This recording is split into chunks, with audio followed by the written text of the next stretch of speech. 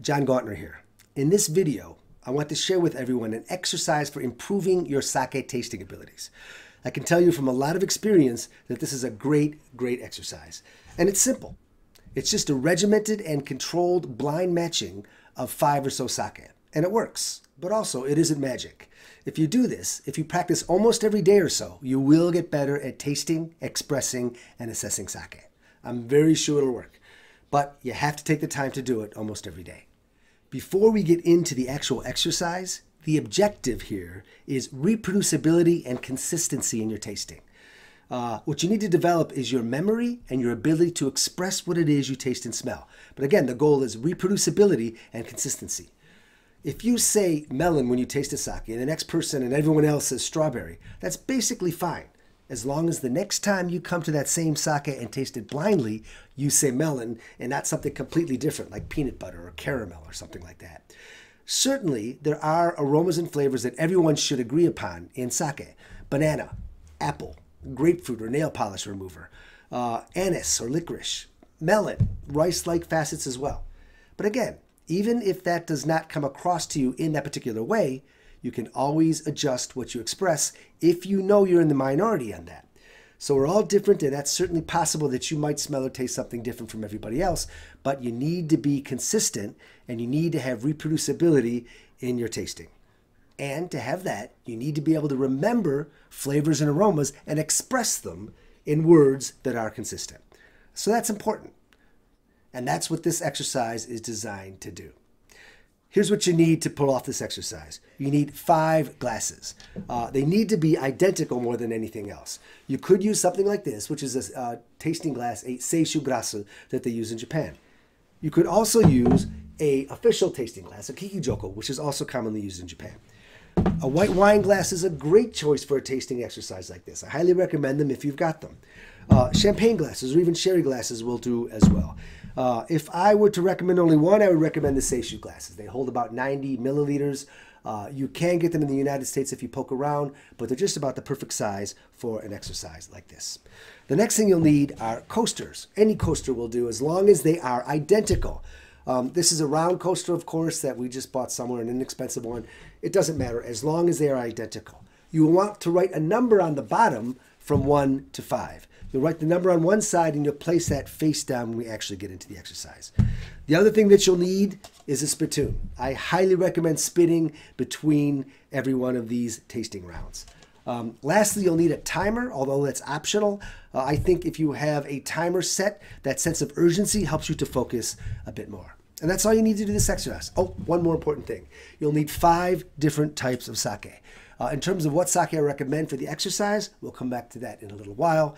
But with all of the tools on top of that, you'll need 5 different sake. Okay, let's get into the actual exercise. To begin with, take the 5 glasses and fill them with sake, again, about 2/3 of the way up. That'll be about 2.5 to 3 ounces, or about 70 to 80 milliliters in each one. Set out the coasters, number side down, from 1 to 5, going from left to right. It doesn't have to be that way, but that's just an easy way to remember it. And then you will put 1 glass on top of each one of the coasters.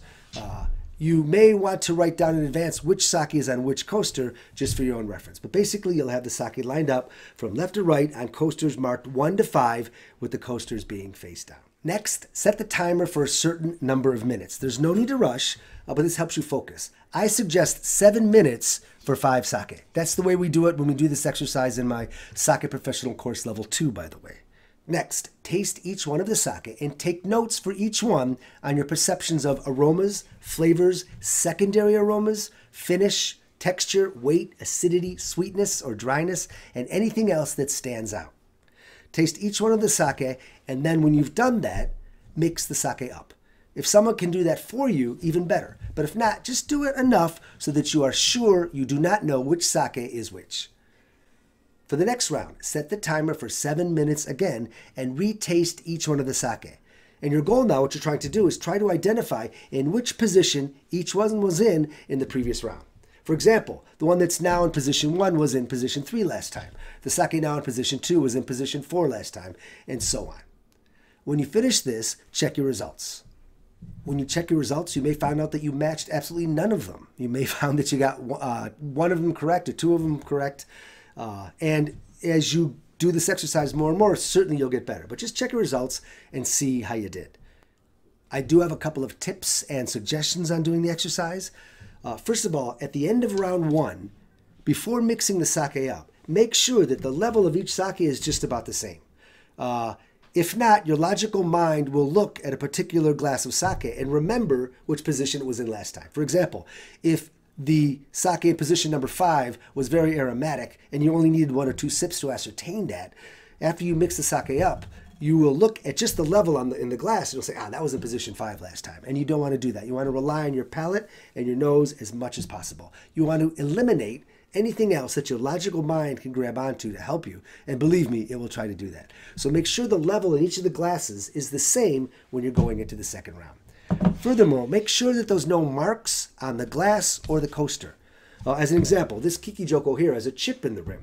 And if you use a glass like this that's different from the others in any discernible way, when you come to that in the second round, you'll say, this is the chipped glass. I remember that was in position 2 last time.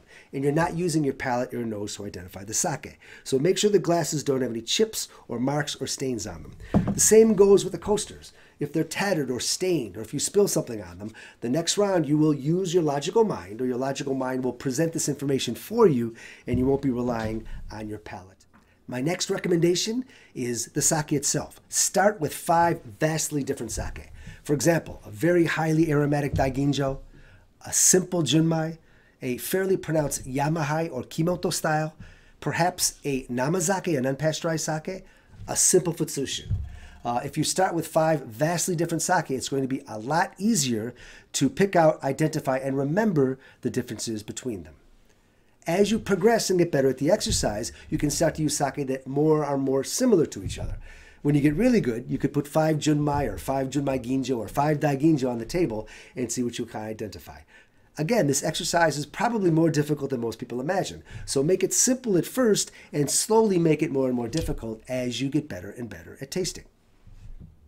As you can imagine, this is a great opportunity to use old sake, stuff that's over the hill, namazake, unpasteurized sake, that it's a bit past its prime. You can get rid of your old sake this way, or you can take it off of somebody else's hands as well. And this is great for learning to identify faults. If you have one that's too idiosyncratic, for example, a yamahai that's really, really strong, or an old sake that's far too old, really, you can blend it. Blend it with something simpler to back off of its intensity. And you can, again, start to use something like that in the tasting exercise.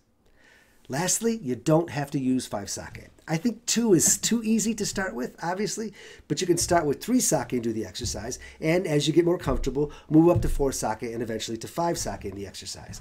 I don't see any merit in using any more than 5. To me, if you're using 6 sake, it just gets too confusing, and there's just too many to actually get your tasting buds around. So I would think 5 is the max, but you can start with 3 and work your way up to 5 as well.